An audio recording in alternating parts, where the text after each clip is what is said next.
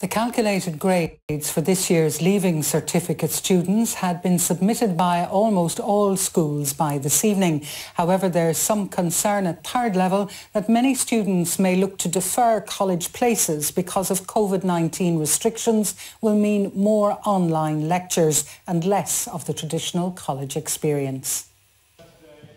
It's a Leaving Cert like no other, no exams, but by tonight all predictive grades will have been filed. The date was extended from Friday to facilitate a small number of schools, and the Department of Education and Skills have asked me to acknowledge the work of school principals and teachers to date in compiling and uploading the data.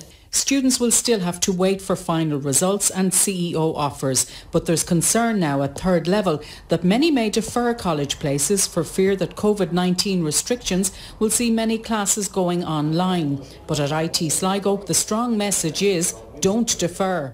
We don't see any benefit for them to defer. There's not a lot of jobs out there. If they're going to take a year out, for example, and work, and even some want to take a year out and travel, well, travel restrictions around the world will limit the scope of the travel they can do. RTE Sligo has many years' experience teaching online. This tool they use is a light board. Streamed out to the student in a reverse image so that the student sees it as if the lecturer is just writing on the board in front of them. We deliver our classes live for the most part, which means that the student can interact directly with the lecturer. If anybody had any trouble with that assignment I gave you last week, you can go to the chat area there. It's not a remote learning experience, it's a very close learning experience, but in as far as we can, we'll be bringing students onto campus, into labs, in a safe way for staff as much as students.